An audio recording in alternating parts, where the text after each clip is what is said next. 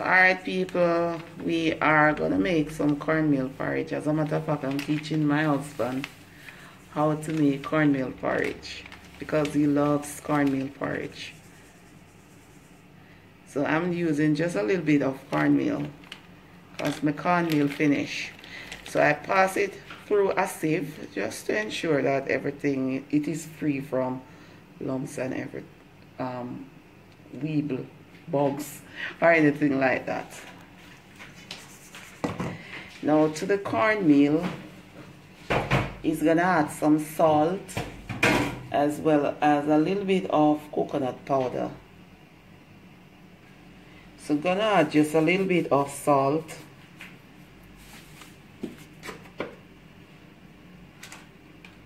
and the coconut powder, all of it.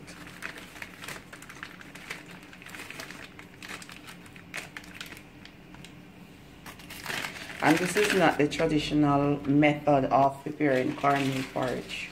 If you want the traditional method, it is already on my site. Use a fork to combine the coconut powder and the cornmeal and the salt.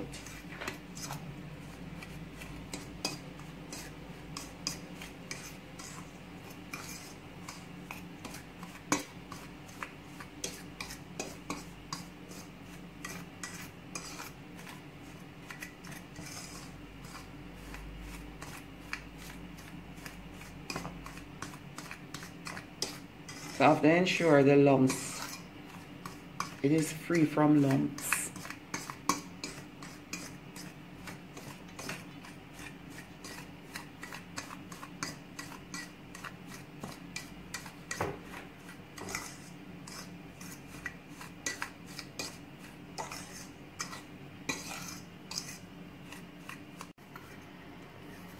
So now he's using a small amount of water at a time.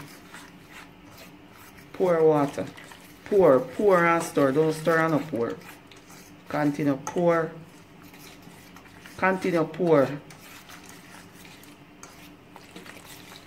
Don't stop pour. Just continue pour and stir.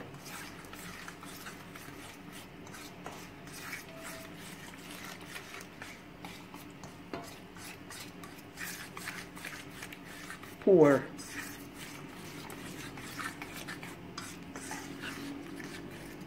Because the thing is, this you don't want it to clump up. So if you store and up pour it, will clump up like farm, what you call it? Farm what?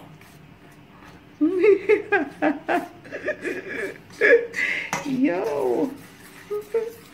People don't understand what I say. You have to continue pour and store. You understand? Right. Camera lean. Pour some more, man. Pour all that water in a container.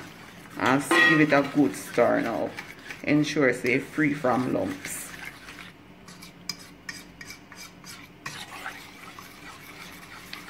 Alright, so we're not going to add no more water because we don't have no more cornmeal. So if it's too thin, you don't like thin porridge. So we can't add no more water. We even have to remove some of my water from outside pot as well.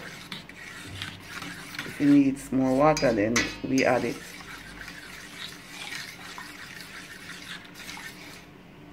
Alright people, so now we have to add the cornmeal mixture to the water. Alright.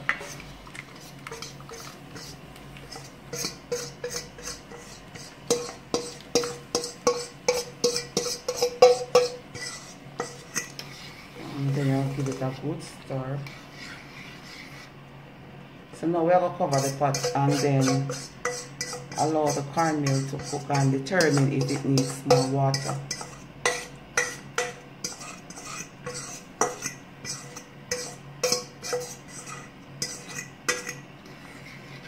And you can cook it and cover it as well.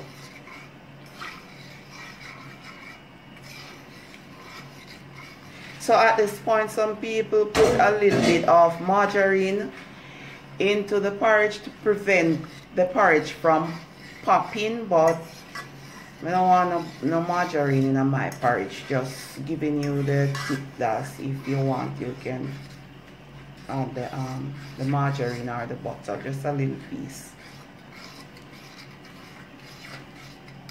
So now I am gonna add a little bit of the cinnamon water that I removed from the pot, because as you can see, the cornmeal is getting thick.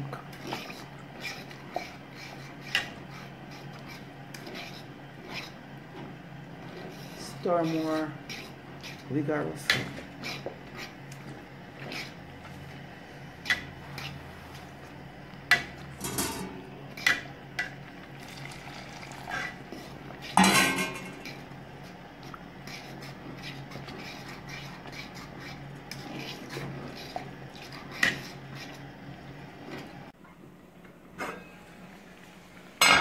Wow. So now put in the coconut milk and stir. So the cornmeal swell. Pour in all our coconut milk because that's swell.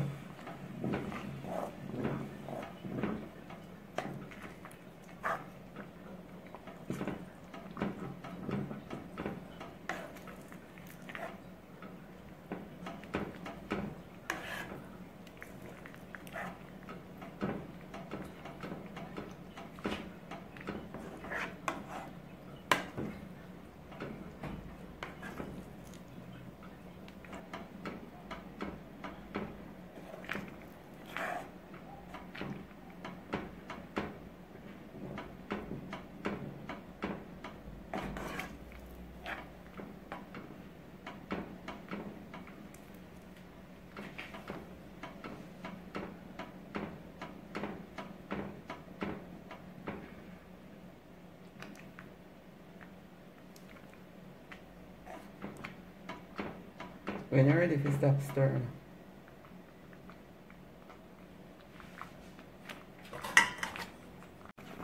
So at this point, he is removing the cinnamon leaves from the porridge because he does not like when his porridge dish out and the cinnamon leaves are in it, and then he will have to remove it then.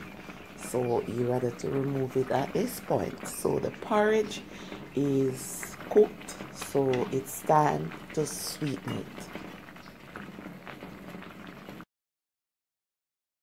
He is using sweetened condensed milk to sweeten his porridge because he does not like sugar and the condensed milk to sweeten his porridge. He only likes sweetened condensed milk. Some people use sugar as well as the sweetened condensed milk, but to each his own. I also do not like sugar to sweeten my porridge as well.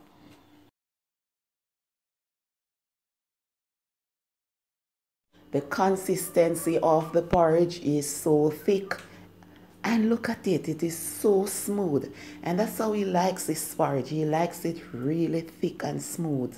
Now he is putting some rose water into the porridge as well as vanilla and freshly grated nutmeg, and those spices will give the porridge its flavor.